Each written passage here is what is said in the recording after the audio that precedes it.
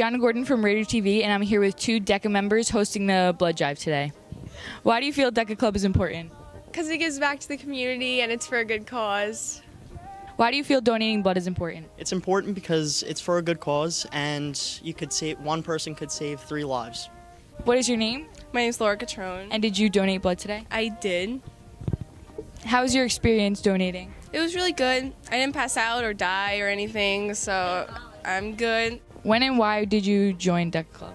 I joined DECA in 10th grade. I joined it because I really love business and it's something I wanted to pursue in college, so I thought it'd be perfect to do a club for business. Okay, what is your name and your position in the New York Blood Center? Hi, my name is Meryl. I'm a donor specialist, which is another way of saying phlebotomist. When and why did you get involved in the Blood Center?